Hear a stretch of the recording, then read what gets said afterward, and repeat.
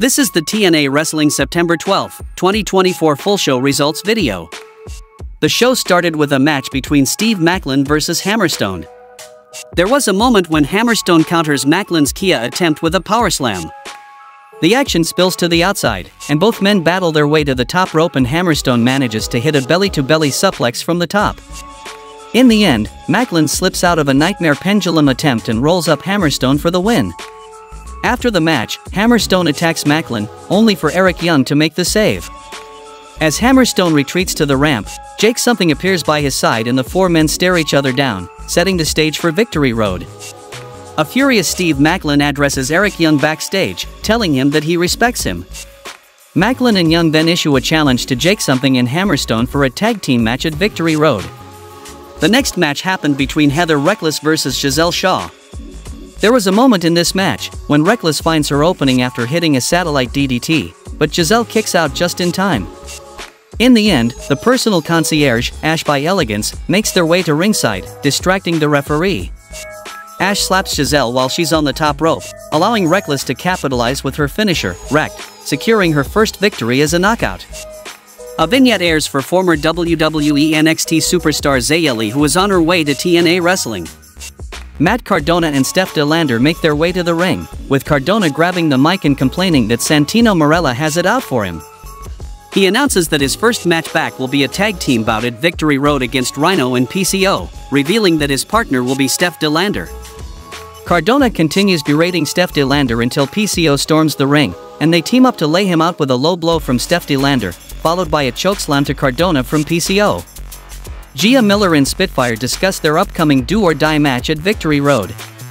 Jody emphasizes that if they fail to win the Knockouts World Tag Team Championships, they'll break up as a team. Then we saw a tornado match between First Class vs ABC.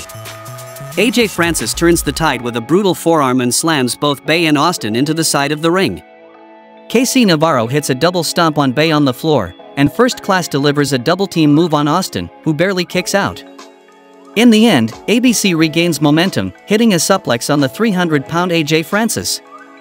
Bay goes for the art of finesse, but Francis catches him, only to eat a cutter, and Ace follows up with the fold, and ABC picks up the win. A vignette plays, detailing Jonathan Gresham's internal struggles and his storied history in TNA. In an exclusive social media clip, First Class officially challenged the Hardys to a showdown at Victory Road. Joe Hendry comes to the ring and is interrupted by Josh Alexander, and Hendry debuts a new music video where he calls Alexander Kurt Angle from Wish. Alexander says he has nothing to smile about because of Joe Hendry, and Alexander says he should be the one in NXT representing the company, but they have Hendry who can't back it up. Josh Alexander says Hendry won't get a chance to see him smile because he'll do it after he dismantles Hendry tomorrow at Victory Road. Hendry says he thinks Alexander is upset because they aren't chanting Walking Weapon, but Hendry sees a sign in the crowd that says Walking Wiener, and the crowd chants that, and Alexander loses his mind. Alexander says Hendry just dug his grave even deeper and he's going to end him once and for all at Victory Road so the fans can see what a real professional wrestler looks like. Hendry says he has traveled all over the world making believers out of everyone, and Alexander just sounds like all of his critics saying he can't do it.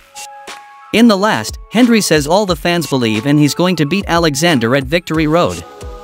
Jordan Grace comes to Ariana Grace and tells her that Wendy Chu is not welcome in TNA. Grace says Chu isn't there and promises nothing is going to happen to her tomorrow at Victory Road, and Grace says in TNA promises mean something. We hear from Mike Santana backstage, who makes it clear he wants the next shot at the TNA World Championship after Victory Road. Santana says Nick Nemeth has done a great job as champion but hopes Moose wins the title just so he has another thing to take away from him.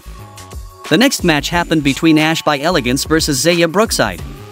During the match, Ash by Elegance and Xia Brookside battle back and forth until Ash tries to counter a sunset flip, landing flat on her backside in pain.